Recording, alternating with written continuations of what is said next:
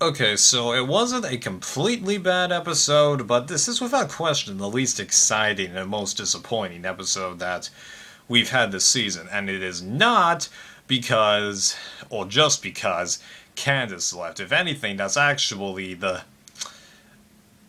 least annoying out of all the dislikes, okay? Because not only Candace leaving the negative factor, the fact that the returnees are chewing on Brad when really doesn't make any sense because they should actually be hoping that he goes because, one, given the treatment that they've done to Candace and echoing what everyone on AfterBuzz, Rob Sestradino, Dr. Ross, and Candace herself has said, nobody wants to play with Candace.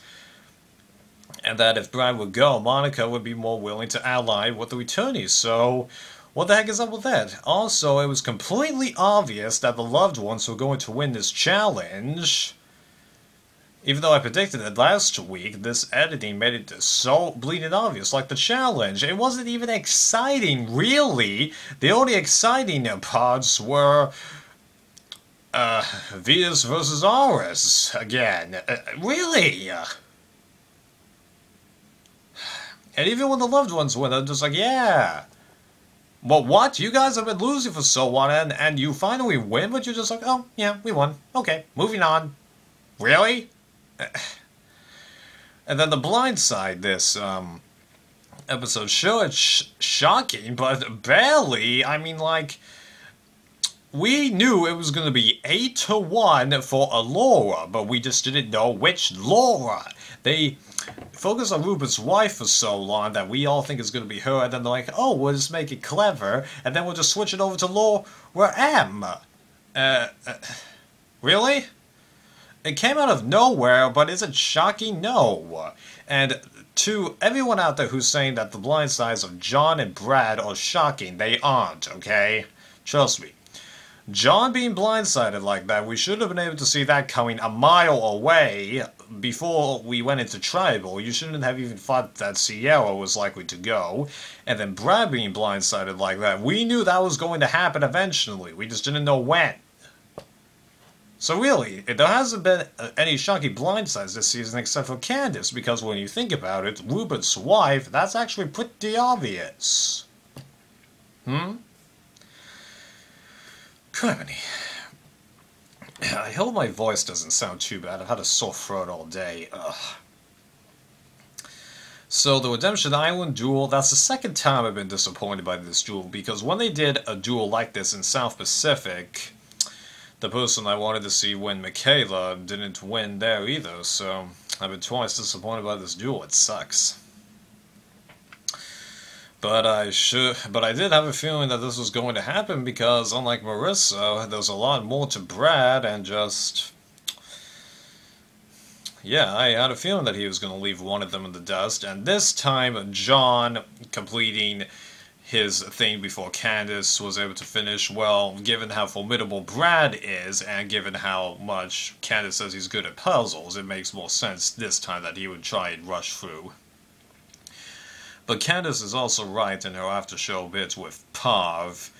No one has anything against John, really. It's just the fact that he didn't do that great of a job of communicating to his alliance. If he gets back in the game somehow, he has a good chance of continuing on if he gets accepted immediately. In my eyes, of course.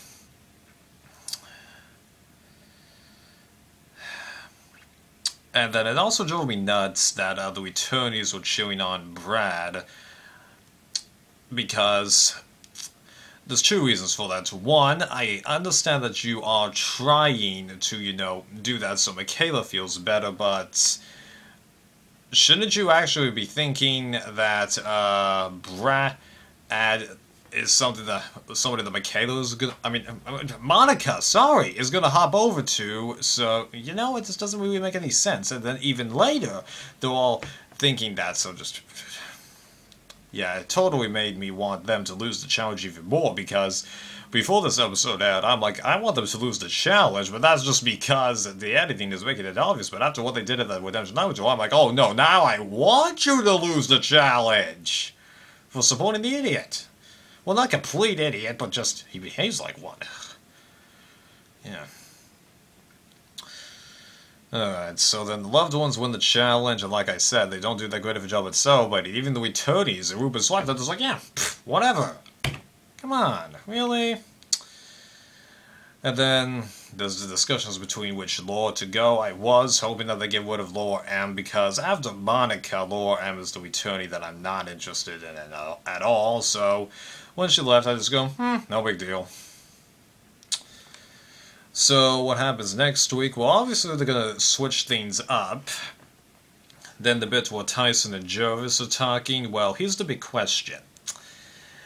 Obviously they're talking about Aris, but are they talking about it before things get switched up or after things get switched up? Because if they're talking about it after things get switched up, that means that they'll be going to Tribal Council and that Aris is still with them, and then they're probably going to get rid of him. If they're talking about it before things get switched up, who gives about this clip? It's not that important, for my eyes.